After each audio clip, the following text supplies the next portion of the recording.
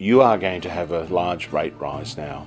You are paying for money that's been wasted over the last 21 years, that's been squirted away and lost. For example, Elsmore Road, we wasted $260,000 doing a bad sealing job there, which just washed away. Then we did it properly with gutters and straightening the road. It's been done correctly. So I'm going to be on about Waste Watch. The ordinary people will know that I'm going to make sure that our money is spent effectively, and wherever possible, it's going to be spent locally.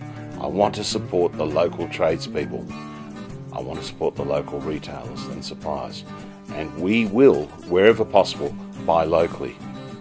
The rate rise now obviously is catching up our reserves for money lost in the Lehman Brothers exercise in the global financial crisis.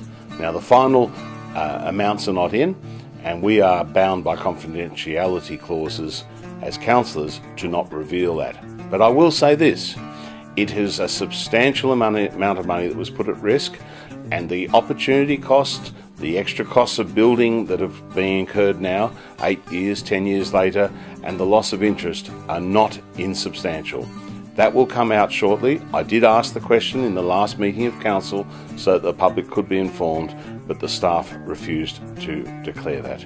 So yes, people, Waste Watch, spending effectively, low risk investments, for example, only 3-star, ethical investments, so we're not investing in coal mines and other companies that are destroying our environment. And the same for our building practices. We should be looking at appropriate in-town infill locations rather than wrecking our greenfield locations with large housing estates where the kids can't afford them. No preferences, no secret deals. Your vote stays with Scandrett. Vote G for Go.